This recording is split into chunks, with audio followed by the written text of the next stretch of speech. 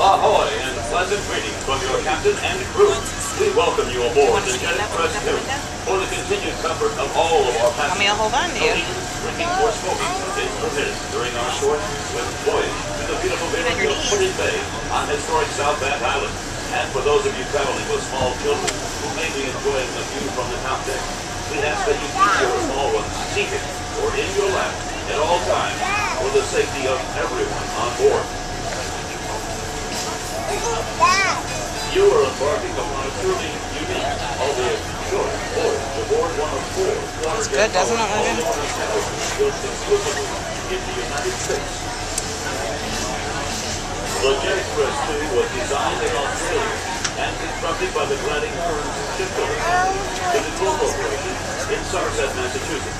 This 98-foot vessel is powered by twin 3,800 horsepower Deutz engines built in Germany, driving Swedish